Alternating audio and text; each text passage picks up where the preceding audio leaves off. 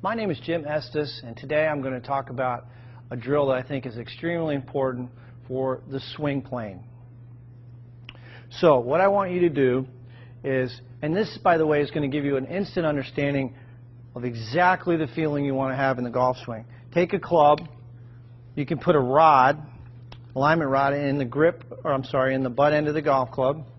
Take the golf club, turn it like you're going to hold it, and then what I want you to do is take that club, put it right against your left hip, so you're holding both clubs here.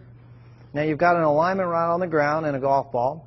And what I want you to do, getting into your good posture position, your weight over the arches, feel balanced. The insides of the heels are going to be about the width of your hips.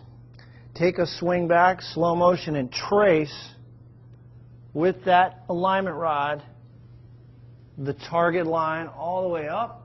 The shaft should be parallel to your target line at the top, and then slowly coming down, trace the line.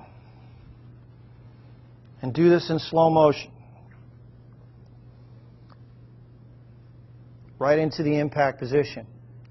So this is a great feedback tool, visual feedback tool for learning the proper swing plane.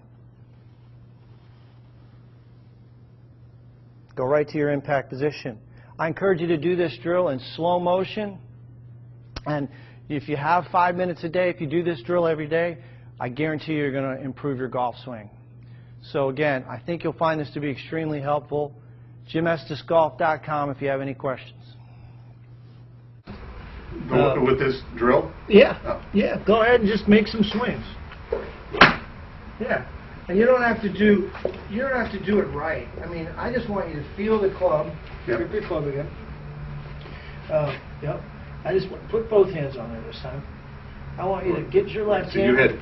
You had me coming over further. Right. So these two knuckles. Okay. Right. Now, I want you to do the motion exercise. Motion meaning continuous swinging. Remember I did that? Mm-hmm. Just swing it back and forth. Let the club do it. Right. Right. That's how I want you to warm up. If you go to Manor and you're ready to play around golf, that's how I want you to warm up. See, that's the swing I want you to use on the course, right there. That's a swinging motion. Right. All right. Go ahead and hit a ball doing that.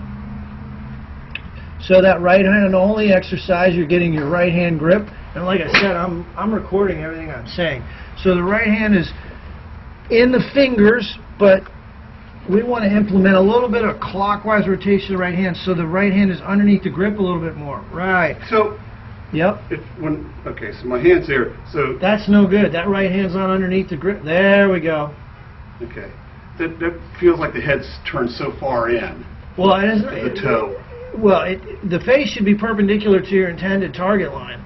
But I'm just saying, you have got to understand that, look, your hands have got to be, look at me, you got to rotate both hands clockwise. Uh-huh. Because you have too weak a grip, okay. period. Okay. Your grip is too weak. So that's a slice grip, and your ball's way too far forward. Put it in the middle of your stance. Yep.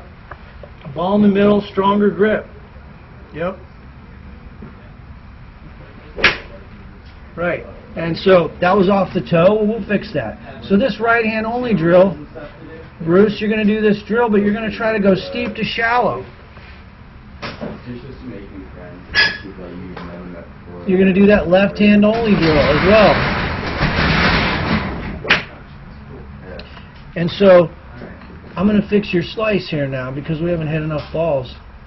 But this left hand only is another one. I want you to feel that you're releasing that club, rotating the forearms, twisting the handle, getting that thing to twist.